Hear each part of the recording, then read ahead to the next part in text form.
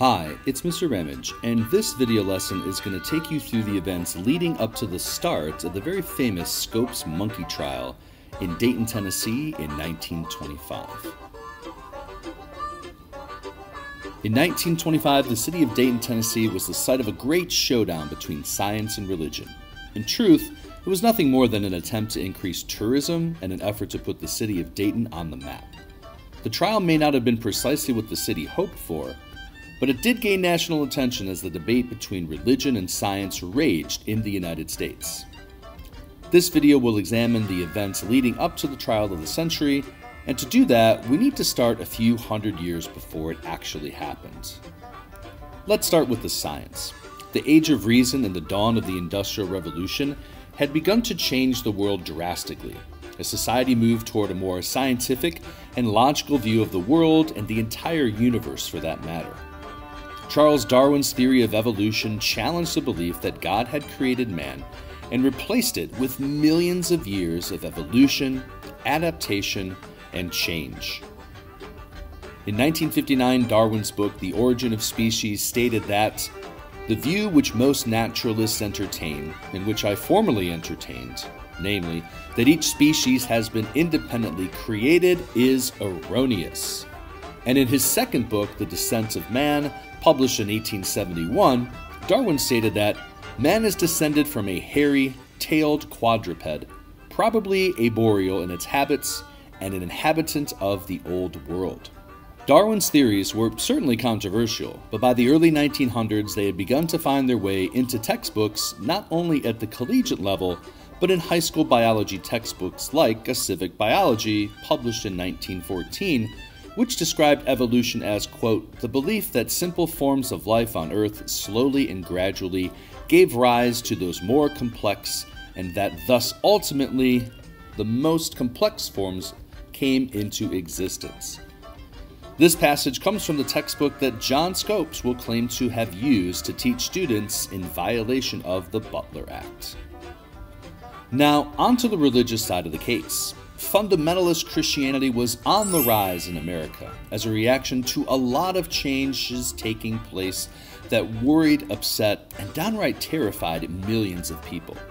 America's rapid industrialization and urbanization had brought millions of immigrants to the U.S., bringing with them new cultures, ethnicities, languages, and religions to a predominantly Protestant white nation.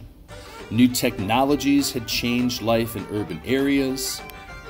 Automobiles allowed young people more freedom and independence than any generation had ever had before.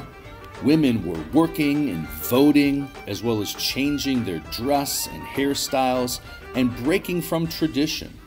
The country looked very different in 1925 than it had even at the turn of the century.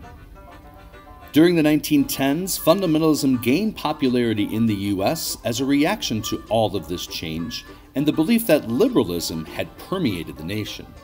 Funded by oil barons Lyman and Milton Stewart, evangelist A.C. Dixon commissioned a series of 90 essays to combat religious liberalism and promote fundamentalist beliefs in the literal truth of the Bible, and claimed that modernism was the enemy of religion.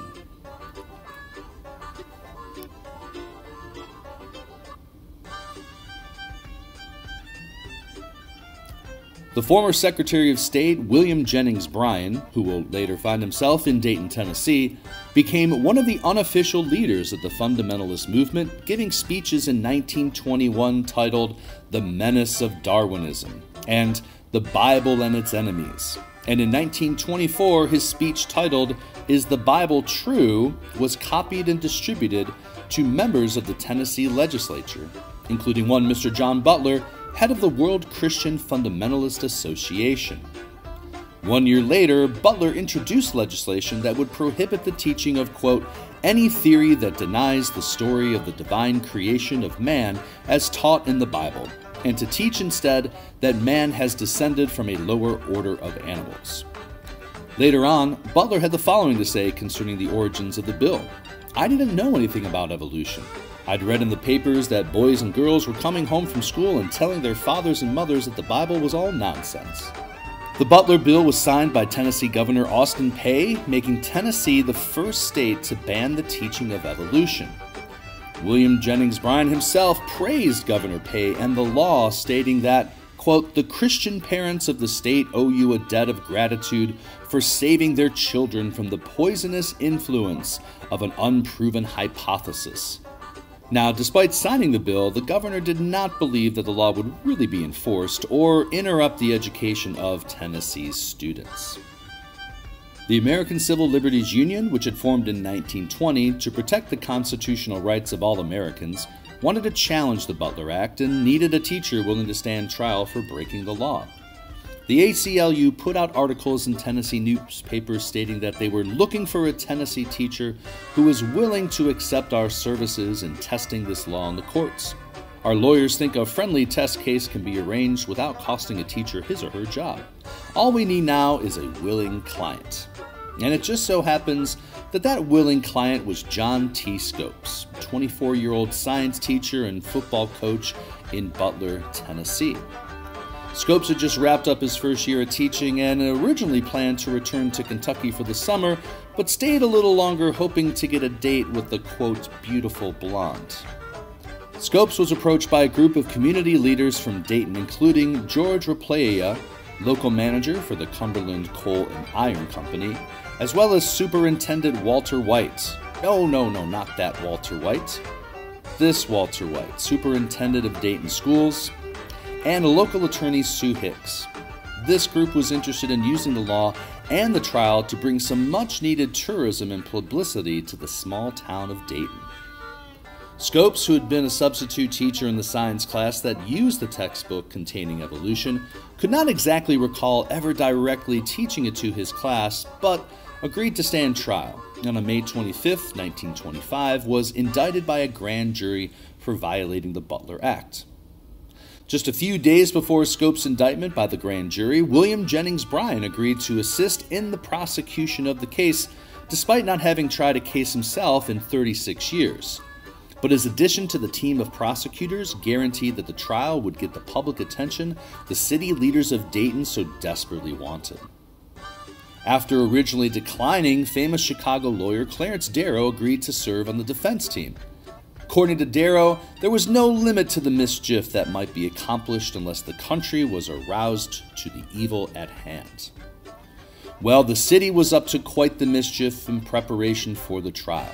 In the weeks leading up to the trial, 6 blocks of the town are converted into a pedestrian mall. Speaker platforms are erected outside of the courthouse, which was wired with the latest technology to broadcast the trial to the nation and to the world. Newspaper men from across the country flooded the town, and supporters of both sides of the argument arrived to defend their belief in the Bible or in Darwin. There were even trained monkeys on display. Part 2 of this video will explore the trial itself, as well as its aftermath and impact on America, religion, education, and beyond. Thanks for watching, and I hope you learned something.